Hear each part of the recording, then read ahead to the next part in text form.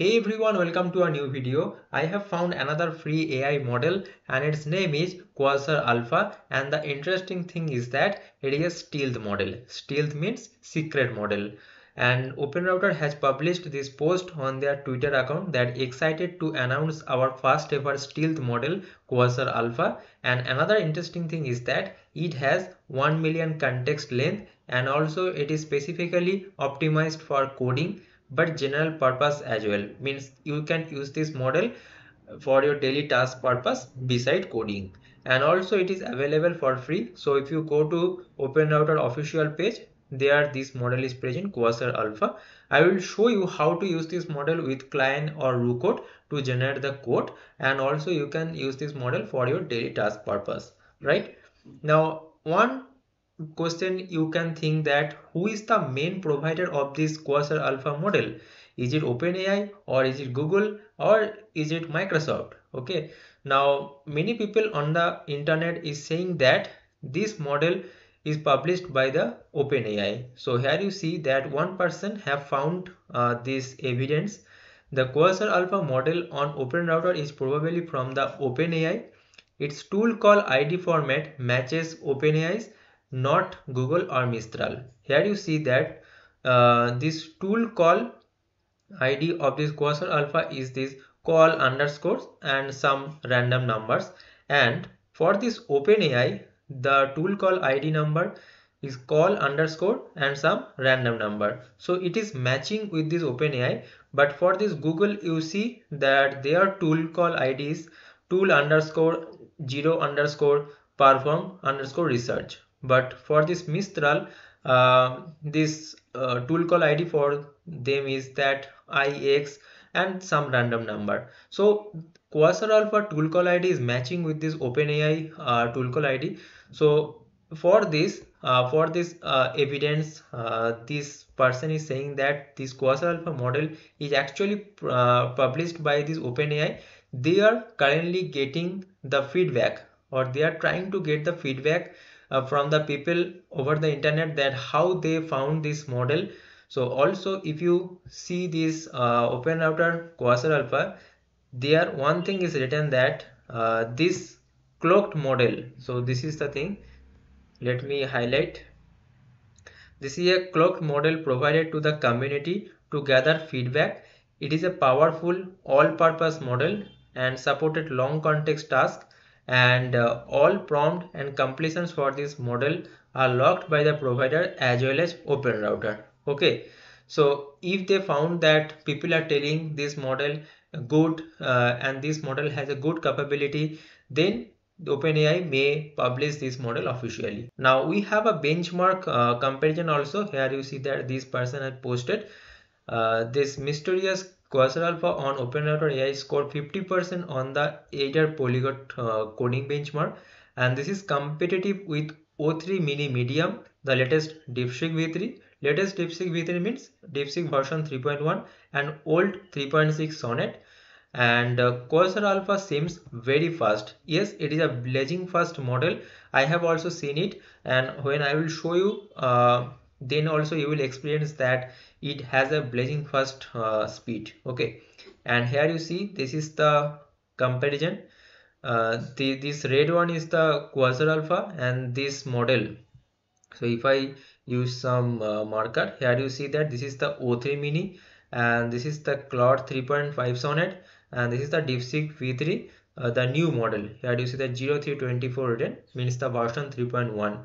So Quasar Alpha is an open source model currently, but it is actually beating the other popular model. This O3 mini and this Claude 3.5 Sonnet, these are the paid model, these are the closed source model, but this Quasar Alpha is actually matching or actually nearly beating the with the same benchmark to this model. Okay, and also it is getting the same benchmark for this DeepSeek V3. And another person over the internet, you see that he has commented, new Quasar Alpha model stealth launched on OpenRouter AI is much better at following instruction than the existing model Claude 3.5 Sonnet and Gemini Pro 2.5 and Gemini Pro 2.5. So if you have seen my previous video, here you see that This is the Night Whisper model from Google that I talked in my previous video, and there I have shown you that this model is not officially published, and Google is trying to get the feedback from the people that how this model is performing. So they have given the access to the LLM web dev arena. There you can try this model, but it is not officially available till now. So in the same way, I think this OpenAI also gathering information from the people, and they are trying to get the feedback that how this model, how much capability this model have. Okay, now as this model is officially available in the open router, so we can use this model in our VS Code client. So for that, what I have to do, I have given this open router link in the description box. So go there, you will find this page, and if you don't have any API key, so just click on this API key option here, and here click on this create API key, and after that here you will find this create key option. Click on this, here give any name and click on this create. API key will be created. I have already created my API key. So now I am going to my VS Code, install this extension Cline. Okay, and after that open your client, and here from the settings there is a plan mode and act mode also. So change for these two mode. For this plan mode, here you see this is the API provider. Select open router, provide your open router API key, and after that here from this model just select this Quasar Alpha. Okay, just write it Quasar and you will find this from the drop down. Okay, and another interesting thing is that here you see that this model supports images. Means if you have any idea or if you have found any prototype over the internet for any website, then in that case you can upload that prototype here, and it will detect that also. And also you see that I have already mentioned that this model is specifically optimized for coding, so that's why you can use this model for your coding purpose. It will give you the best output. Now for this video purpose, I will generate one website, a simple website, so that this video doesn't get long. So this is the website. Here you see design a course dashboard for an online learning platform, show a lesson progress tracking view with interactive elements. So now if I press on this plan, I got this plan that clarify requirements, platform type, preferred tech stack, design style, and this code feature the dashboard. And after that I got this wireframe sketch. Okay, and wireframe sketch. So here you see the course dashboard, then there is a course overview, lesson progress tracker, additional widgets, and this lesson 1, lesson 2, lesson 3, upcoming assignment, certificate, discussion, all of this area will be there. So this is actually the similar the Udemy platform or whatever online course platform that you have used. It is actually similar to that. So on the first try, you want to see that how much it has a capability to generate the good looking website. After that, if I want to do any modification, I can do that. Okay, now let me go to this act mode and let me see that how much it has a capability.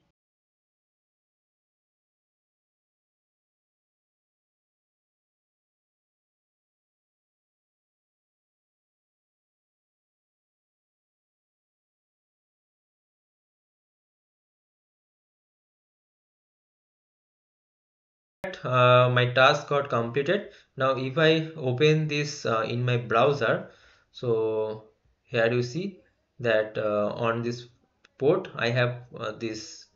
Here you see that this is the UI, my learning platform, and welcome student. It is written here, and it is completely responsive website. Okay, and here you see that there is a course title, web development 101, the instructor name, overall progress. Here you see that currently these two course got completed. That's why it is showing 30%. So here you see that this is the overall progress 30%. But now if I click on the start lesson, okay, another interesting thing is that I have not started this chapter to CSS fundamental, so that's why it is showing start lesson.